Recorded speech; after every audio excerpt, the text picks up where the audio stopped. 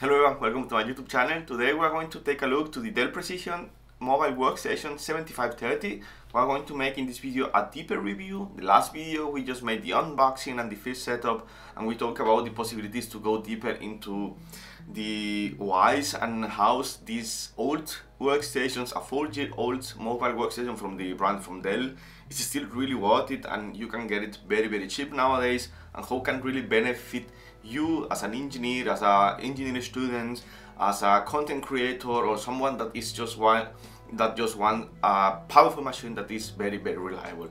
So we're going to go deeper into mechanical engineering software, as my experience can really give you more information. But we're going to explore as well some opportunities as well, like for mechatronics engineering. We're going to use Matlab a little bit. We're going to use as well the software RoboDK in order to perform robotic simulations. And we're just going to get an overall understanding of why these workstations were even made back on those days, and why these workstations until today they offer great performance and an amazing user experience overall. We are going to start with the introduction of why did I even got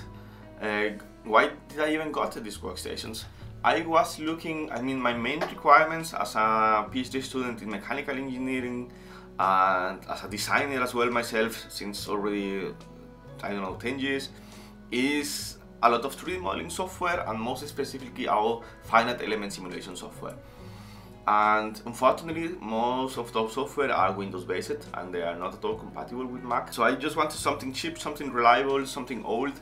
And in my experiences from the university, I used to have the 7720 models. It was like 5 years old already model, and it made an amazing job. I spent like 4 years with that workstation, and it was huge. So I was thinking, okay, maybe a 7530 is a little bit smaller, 1 generation newer, and it has 2 Thunderbolt ports, already offers 6 core CPUs, and I think, okay, yeah, let's do it. So that brings us direct to the specification. What did I got this computer? And the price, of course, of this computer, the acquisition price of this computer was 500 euros, don't forget. I have a Xeon, an Intel Xeon E2186M. It is a 6-core, 12-thread CPU, turbo boosting up to 4.5 GHz on a single square speed.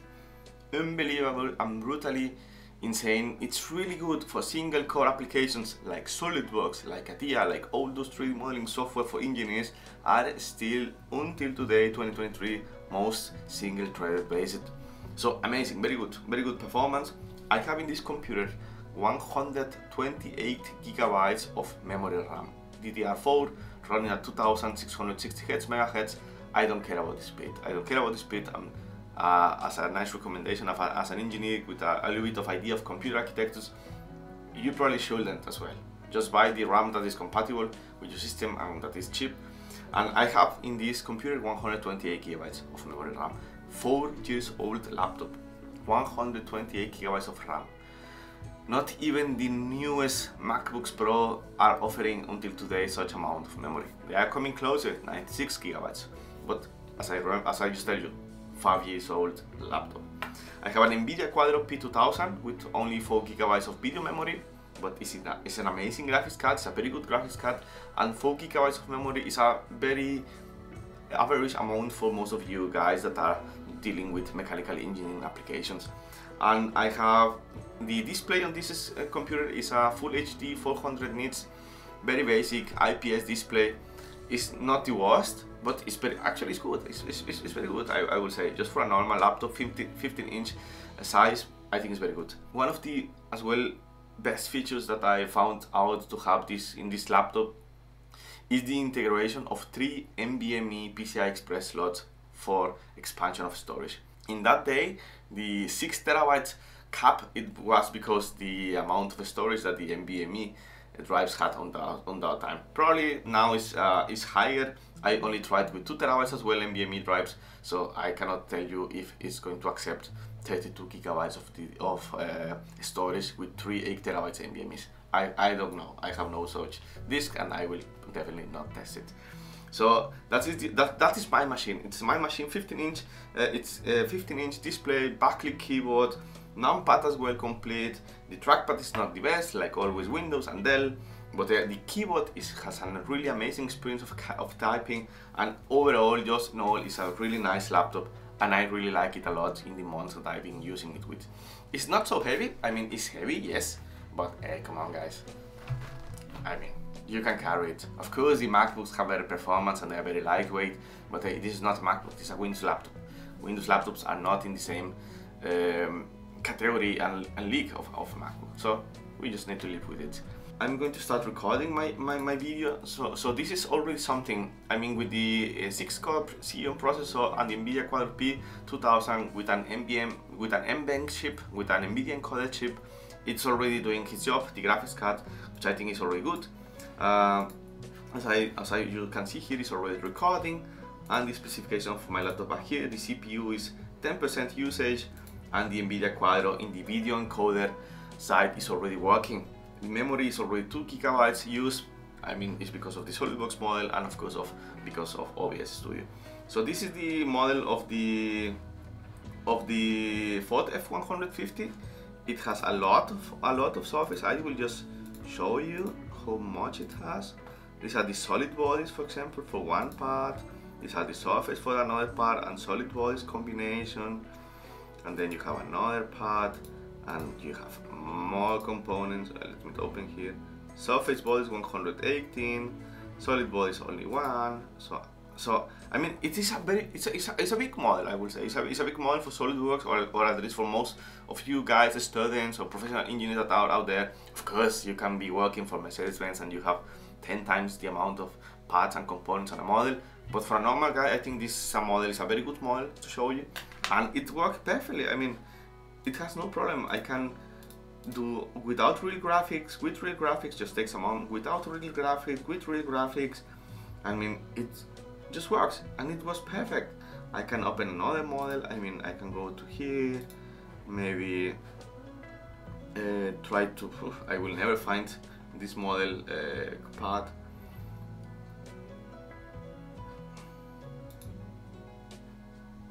But yeah, this is how it looks. I mean, this is how it looks, and it does a pretty well job. And if we want to make something, just a small test, just to show you very basic stuff, I mean, I can open a new part and I can start sketching, just super basic. I just want to show you that this computer is made for this, or was made for this. And of course, we can activate again the real view graphics, the ambient occlusion. Of course, this is nothing, but if you compare it now to this one, it's opening. It takes, of course, its time. I mean, look how good it looks. I mean, if you're an engineer, you can work with this. Definitely, you can work with this. And that's a nice thing of this Dell Precision Mobile Workstation. The fans just start spinning, and because of course it's getting a little bit warmer, but it handles this perfectly like nothing. And if you have this model with such amount of components, if you are an engineering student or just a hobbyist trying to 3D print something, this computer is going to be totally overkill already for you in Solidworks. I have here Catia open. I will just open my last model that I was opening yesterday for you guys, that I was preparing for yesterday for you guys. And you can see again here the CPU. Of course, this is a single thread application, is pushing really hard. The memory RAM, we are already in the 15 gigabytes. I think it's pretty normal, but I like that I can show you as well as some part of how much memory RAM as an engineer you probably will require in a normal workstation. Of course, if you are pushing the boundaries of what the law of physics can do with simulations, or if you work in the Formula 1 team or something like that, of course, we are not talking even about these kind of machines in order to run or to execute those kind of workflows. You usually have massive servers or massive amount of machines running running the jobs in parallel. But for you as a single person, as an engineer, these kind of machines are still very worth it. So the model is opening. It's going to take a while, of course, because this is also a huge model. I think it's like a, I don't know, 20 gigabyte model. It's a really good model. It's a really good model. And the memory RAM, you can see here, is already going into the 20 gigabytes of RAM. And you can imagine this. If you have a workstation, Windows based, and you say 16 gigabytes of memory RAM is going to be enough, you can see very fast, in just a few minutes, we already are requiring from Windows more than 20 gigabytes of memory RAM, which is also a very interesting thing. So yeah, let's wait for the model. But in what we wait for the model, now I just opened this model in Abaqus. Catia is still opening this huge model that I have for you prepared. So now we are here in Abaqus. We have a model with I will show you just the mesh. I mean, this is just to show you that this computer can handle everything pretty well. So we have the mesh here. I can tell you how many elements do we have. In this part we have 520 elements, half a million, which is okay. I can go to the assembly, because in this pneumatic network we are trying to measure we tried to measure the force applied, generated from the actuator when it is pneumatically actuated. So this assembly has 623,000 elements. It's not that much. We are in 911,000 nodes, and the mesh looks like this. Yeah, so this computer can handle it pretty well. I mean, visualization, because of the NVIDIA GPU that is already running, no problems, like literally no problem, guys. This computer is just a monster. Even if it is 15 inches, it's just a monster. And let me show you something. Because of the possibility that you have in order to install 128 gigabytes of RAM, this computer is already running with 23 gigabytes of RAM. Of course, if I execute this model, it's going to use already like 60-70 gigabytes of RAM. I will show you that later. And I want to show you that this computer can do it. And even if they are old machines, they are beasts, they are monsters, and it's very quiet. It's not really spinning off, because it's not doing actually that much. Let's take a look to Catia again. Catia is still opening, but yeah, that's his Abaqus, and it works perfectly. I can show you as well maybe one of the small outputs that we used to. I mean, I didn't compute that much yesterday. I just computed the first step. Yeah, actually didn't compute even the first step, but yeah, it works perfectly. So that's for Abaqus, and now we are going to take a look to an ANSYS model. Now we have here an ANSYS model. This is a very complex model that I made, that I started working maybe, I don't know, like 4 years ago as well.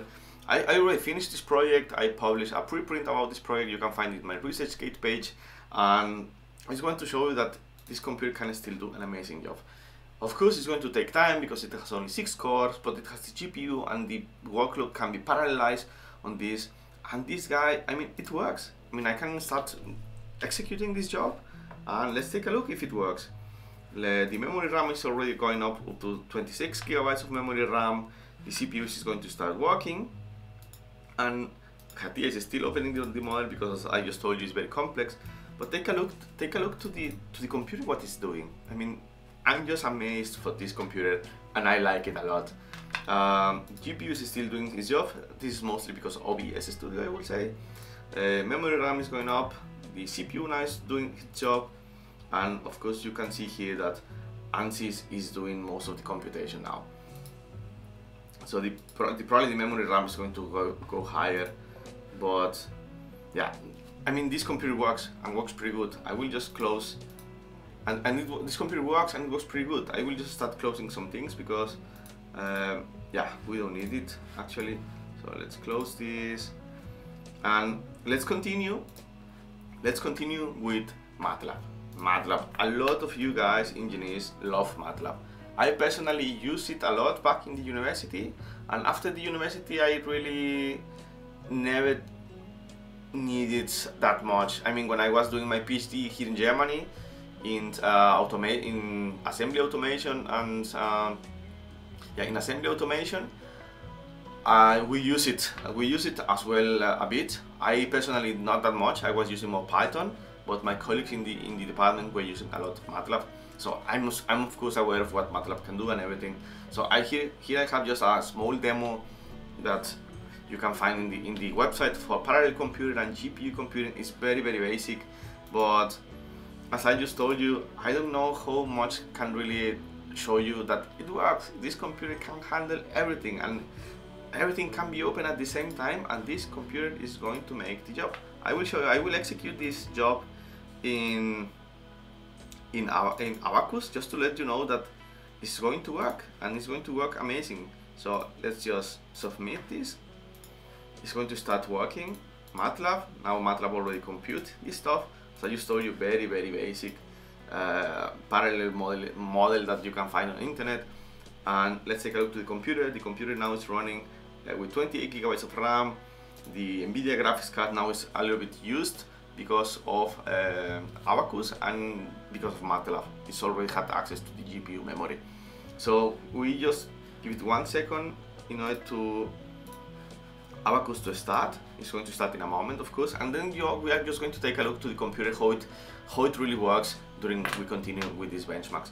So we are going to now open RoboDK. RoboDK is an amazing tool in order to make small simulations of robotics models, and it works pretty reliable. I use it even productive when we were planning new manufacturing cells for for the university in Germany, here in the University of Siegen, and I like it a lot.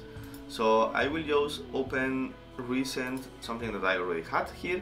This is a small sample cell that I use for my class of robots in the praxis in the university when I was a docent there and I was giving my classes. So this is a very basic model, but again, the computer can handle the job. Now we have 30 gigabytes of memory RAM, the SSD are being used, the NVIDIA Quadro is there, the CPU is used as well by Abaqus, and let's just run this small thing. So you can see that it's working, and the computer is going to handle it pretty much. Now it's a little bit louder, but it's still actually quiet. I'm surprised. It's a very cool thing, and this kind of software, for example, back in the university, with a similar machine, even with my 77020 had only 4-core CPU. Of course, it had an NVIDIA Quadro P5000 in that time, but it was running even on real-time connected to the robots, and the robots were sending data back and forward to the machines on real time, and we were controlling manufacturing cells with these kinds of computers on real time, and it worked perfectly always. The computers handle this without problems. If you have a robot at your home, or if you have a robot at your office or at your lab, you can try it. I mean, it's going to work, and it's going to work very good. So we can take a look again to the computer. Now Abaqus is probably running. 40 gigabytes of memory RAM are being used. The whole amount of memory is being used from Abaqus in order to parallelize the job.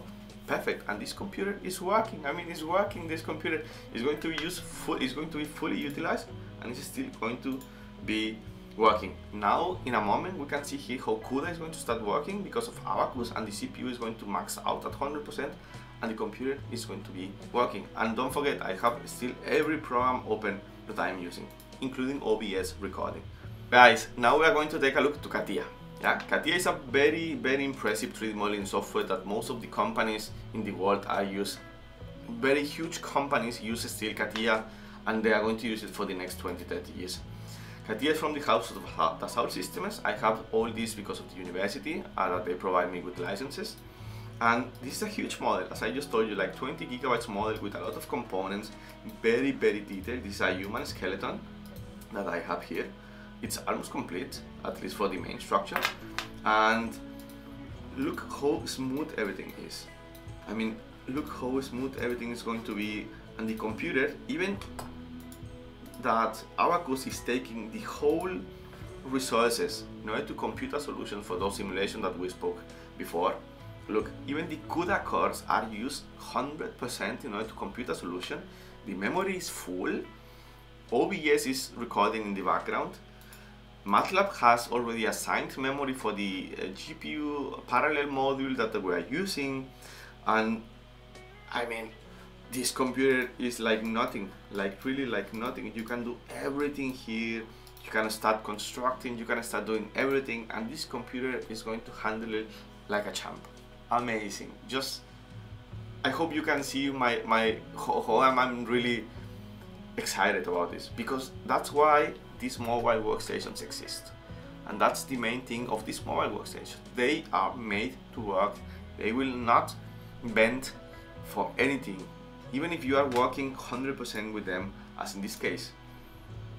You will say, Jorge, but this is only 50% CPU. Yes, because we have only 6 cores, we have 12 threads, and at the end you have only 6 physical cores. And having a 50% usage here, I configure my software in order to use only the physical cores. So this computer now is almost at 100% max out. Even if you see only 50, because of the threads are not really usable for mechanical engineering application. Not in every case. Memory RAM, take a look to this. 61 gigabytes of memory RAM, and it's going to go higher still. And those kind of features are what make workstations what they are. This kind of performance, these kinds of reliability, you are never going to find this in normal Windows laptops. Even if you have the MSI Titan Ultra X or something like that, they are not really meant for this, and not for this software.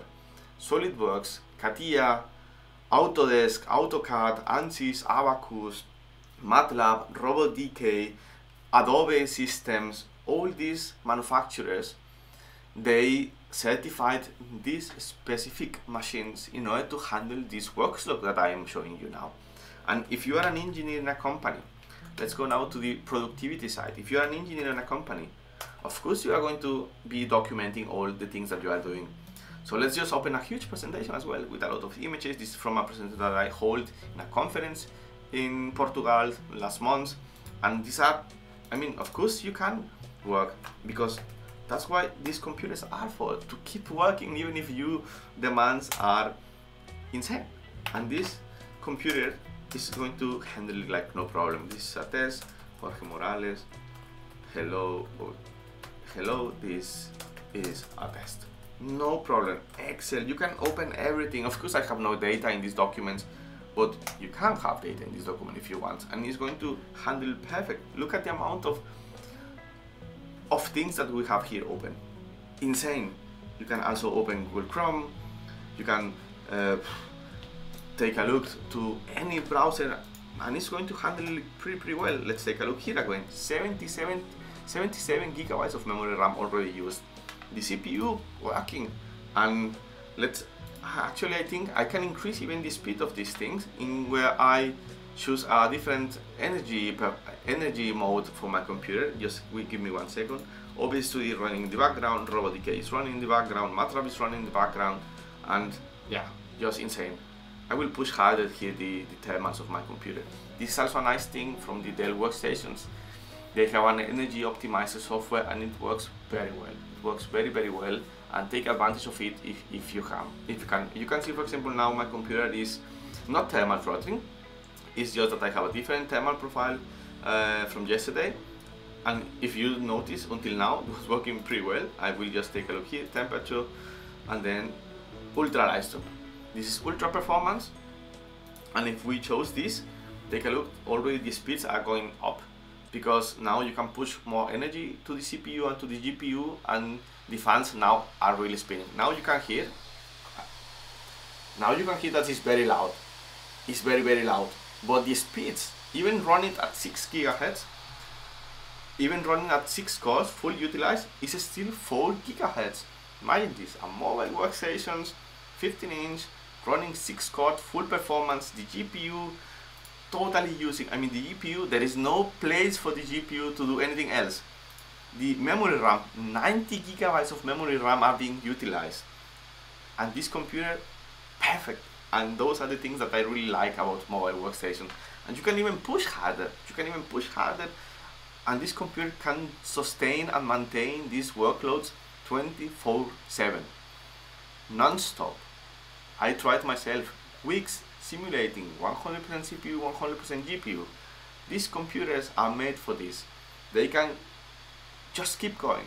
And those are the things that make mobile workstations, and my experience from Dell, they are amazing. If Dell never sponsors I have no sponsorships.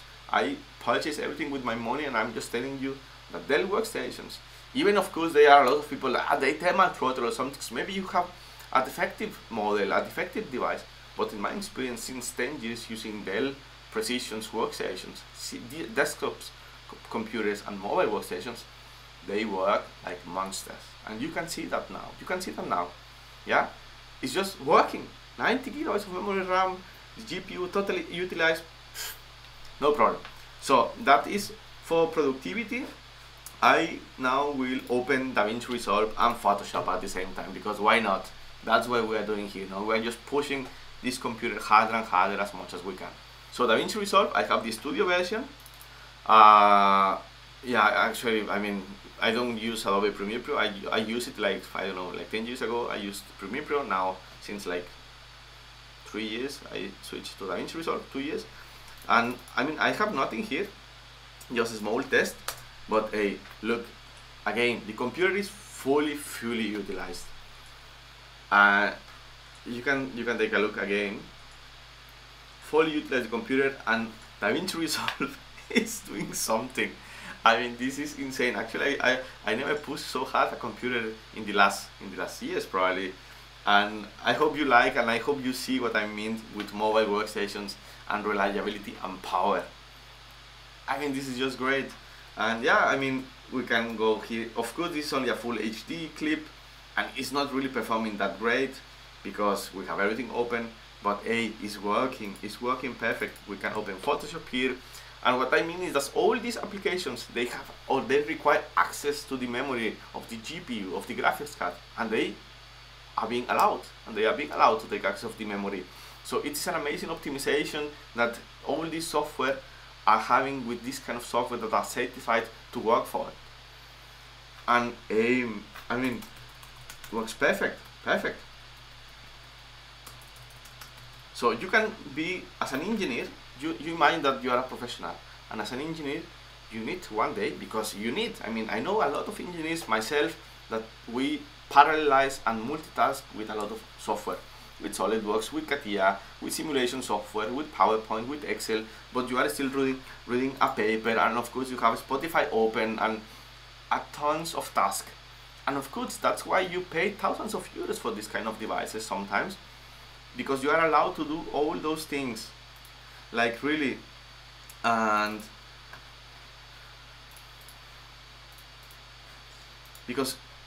that's why you pay a lot of money for this machine sometimes, because you are allowed, you are enabled to do all those things at the same time, because the machine that you have, it just allows it. And that is an amazing thing, property, that these machines really are what for. If you are an engineer, now imagine this situation. If you are an engineer, if you are a creator, if you are a researcher, if you are a hobbyist that are really trying to push the boundaries of what engineering can do, and you need a machine, you need a device that is reliable enough to give you the confidence that you can keep working on that thing mentally and physically, and you know that your machine is going to push with you. You know that your machine is going to not let you down, and you know that at the end, the only obstacle, the only barriers that you have in order to not create that thing is going to be here, but not in your tools. The tools that you have as these Dell Precision Mobile Workstations are going to be there for you. If you know how to use them and you tell them what to do, they are going to push with you. And that's what we are seeing now. I mean, just insane. 100 gigabytes of RAM are being used. The CPU is being fully pushed. The GPU, totally, it has no place for anything. And this computer was. And that's my objective with this whole video, guys. This Dell Precision Mobile Workstation, even if it is old, I bought it for 500. I installed memory RAM for myself. Of course, you spend maybe like 150, 200 euros in order to put the 128 gigabytes of RAM. The NVMEs, I had them already. But for a used machine, 500 euros, 500 US dollars, getting this kind of performance is just unbelievable. And that's my point of this whole video, guys. If you have the opportunity to get something old, or to get something that it really can benefit you in your workflow, just do it. Buy it and take a look how it works. Thank you very much for watching. I really went through a lot of old files and a lot of old models, and I really did my best in order to show you real things that engineers, at least from my perspective, they really work on. I really did my best in order to put together a lot of things, real models, real use cases, scenarios, real simulations, and just to show you what is the purpose of these workstations. Let me tell you, I am very happy with this model, with this 7530, and I think I'm going to keep it for a longer time. I really like it. I really like it. The carbon fiber looks, the two Thunderbolt ports. Of course, you can use external GPUs if you want, the normal GPU. I mean, I really like this model, I'm gonna tell you. As I just mentioned, it's not the sleekest, it's not the lightest weight, but hey, I like it a lot. I use it a lot in my couch in order to work from there. I just think these mobile workstations are amazing. Of course,